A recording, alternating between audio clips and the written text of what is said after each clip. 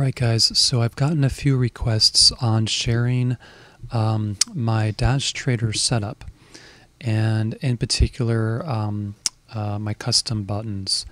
And this is for day trading and for getting in and out of positions very quickly. I prefer using buttons.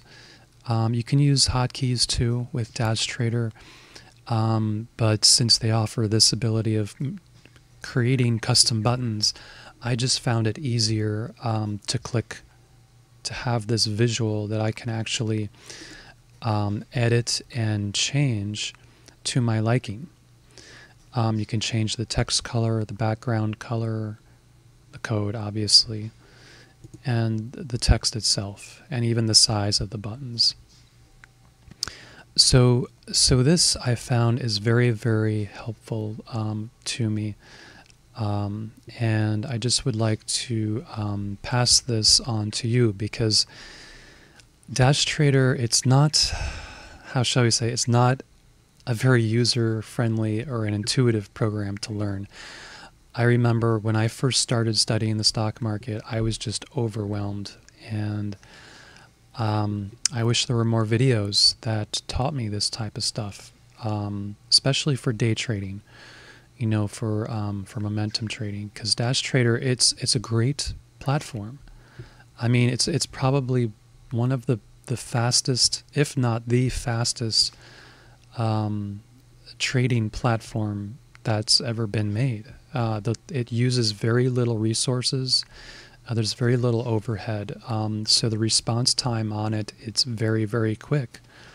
So if you're with a broker, and I'm with SureTrader right now. If you're with a broker that that uses SureTrader, you're in luck. Now, the only downside, of course, is you have those monthly fees, so you pay for it. But in many cases, it is worth it, and personally, I believe it's worth it. So this is this window is what's called the Montage. If you're not familiar, it's the most important window. When you first load SureTrader, you'll have access to all of these other windows you can load up, but the Montage is the most important because that's where you'll actually trade. Now, when you first load a Montage, you won't have anything set up. It's just going to be empty. But you can see here it's very easy to get going. You right-click to add a button. You add a row. Say I want 4 buttons. That adds the 4 buttons, and you simply right-click and edit to edit the button. So that's pretty straightforward, right? And you can add more rows, say a row of 1 button, and so on and so forth. And that's how you build out your buttons. Now, one thing to note too is if you right-click, well, where you right-click in the Montage is important. And this is something I had to figure out by trial and error. So if I right-click here in this area, I get access to this menu. Now, if you right-click in a different area, you won't. And so I have my style set to basic. Now, when you first load, it defaults to the default, and that just adds a little bit more busyness to the. So I just like changing my style to basic, just because it just cleans it up a little bit more. So that's just that little caveat.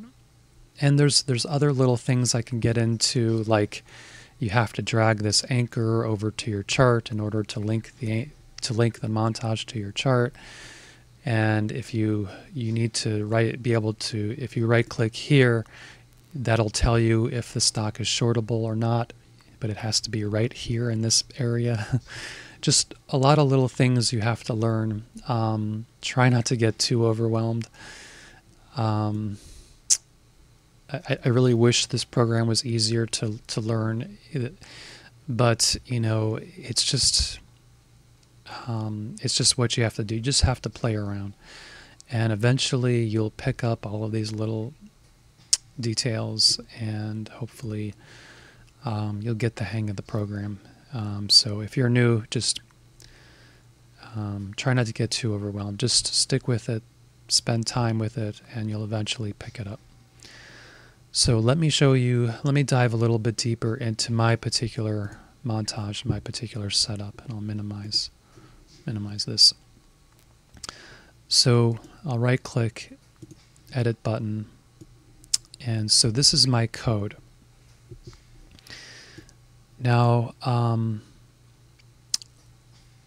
I have it set up where I enter at 5 cents above the ask, and so this gives me a 5-cent buffer just in case the stock is moving up. I will be assured that I get an entry even if it's 5 cents above that point. That's just a personal preference. You don't have to do that, but I like that. And so even if I'm trading a 5-cent ticker, I'll be assured that I'll get an entry. Whereas if this is any other number, I'll get an error if it's a 5-cent ticker. Just a little caveat there. Now, share position, this is not share size, this is actual price. So when I press this button, and let me load up a stock here, I'm actually trading $300 worth of that stock. So if I press this, it automatically does the calculations for me, rather than me having to do calculations in my head. So that saves me, maybe a second or two. It's just a personal preference, and how you do it is just the share size divided by the price of the stock. And as you can see, my positions are very small at the moment, only because we're in a slow market. We're in the middle. We're in August, at the end of summer, so the market's just been very, very slow. So I'm only trading very small position sizes, $300, $500, $1,000, and $2,000. With each trade.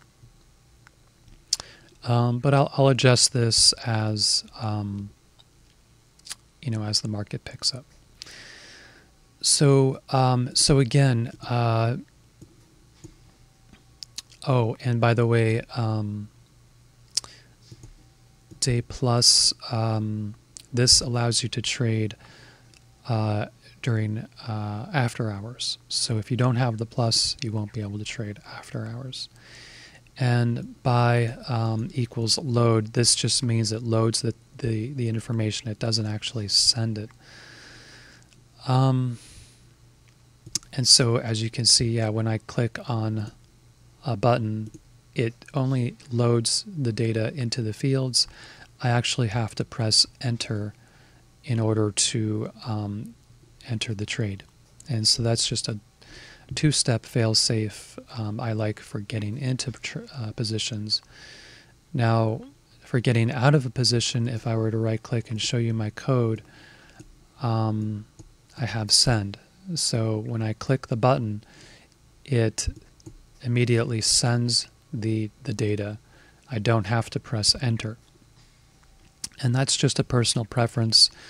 For getting out of a position, I just like to have it that way. When I press the button, I get out instantly.